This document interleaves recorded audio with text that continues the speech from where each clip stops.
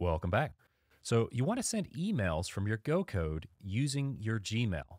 Well, you're going to need an app password for that. An app password is different from our regular Gmail password. So by the end of this, we'll have more than one password that can access our Google account. As you can see, Google really doesn't want you using an app password unless you absolutely need it. Well, in our case, we do need it.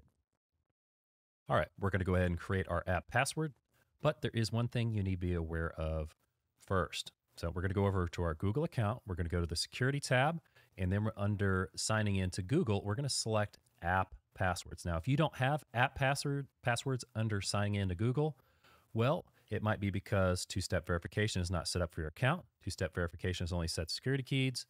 Your account is through work, school, or an organization, or you have turned on advanced protection. So if you don't see that app password section, go ahead and check those 4 things. So let's go ahead and go over to our account. So that is at myaccount.google.com. I'm going to click on the security tab here, and I'm going to go down to signing into Google. Like I said, if you don't see the app passwords, go ahead and go back and check those things. And of course, two-step verification should be checked and on. So we're going to go ahead and click on that. And we're going to select other, and we're going to call this Golang app or whatever you want to call it. We're going to go ahead and generate that, and it's going to go ahead and give us our key. Notice that this is going to be a lot better, a lot more random than, say, a password generated by a regular human. So just like a normal password, this password grants complete access to your Google account. So please be careful with that. You won't need to remember this, so please don't write it down or share it. So they're basically saying, put it where your application needs to access it and nowhere else, because you don't want someone else stumbling across it and getting access to your account. So we're going to go ahead and copy this. And we're going to go down to the Windows symbol. We're going to put EN for environmental variables. Click on that. Now, we want to put this in an environmental variable instead of our Go code because we don't want to accidentally push it up to GitHub for everybody to see. We don't want to expose it to everybody who's working on this, just those putting it into production.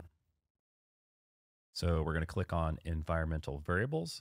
Since I'm going to be using this under this user account, I'm going to go ahead and just click new up here instead of down there. And for our name, I'm going to put go_smtp password. And then I'm just going to go ahead and paste our password.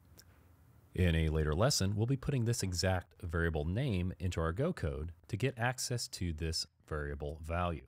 And then click OK. As we can see, it has been added to our user variables. We're going to go ahead and hit OK. And we can go ahead and close this.